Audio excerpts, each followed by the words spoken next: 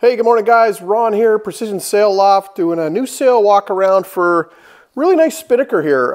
It's quite a large one, so we've kind of jimmy rigged it up here and got some of it up so you can see some of the color and the design of this. This is for a Tartan 3700, and this is an asymmetrical Spinnaker made with the high tenacity nylon from Challenge Sailcloth, and it's in 1.6 ounce. So it's a two-color Spinnaker. And let's just kind of take a look at it. So really love the way that we've done the blue and red here. So red in the body, and the blue is down the two sides, the luff and the leech there. So, and then it goes along the foot as well. So beautiful sail. I really like this. So take a look at the configuration of the tri-radial and the tri-radial patches coming out of the head. Notice that we've labeled the head,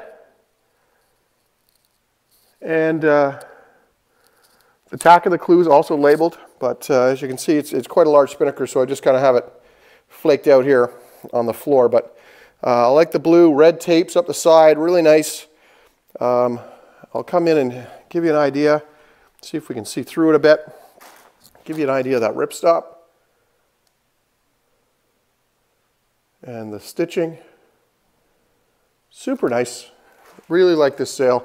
And we'll just take you for a quick little walk down here towards the tack, and I'll show you what the corners. So the corner's white, that's like that head, and it's labeled tack as well with the lines for the leech going up there as well. So really nice sail. Like this one a lot. Again, Spinnaker for a Tartan 3700 made with 1.6 ounce high tenacity nylon from Challenge Sailcloth.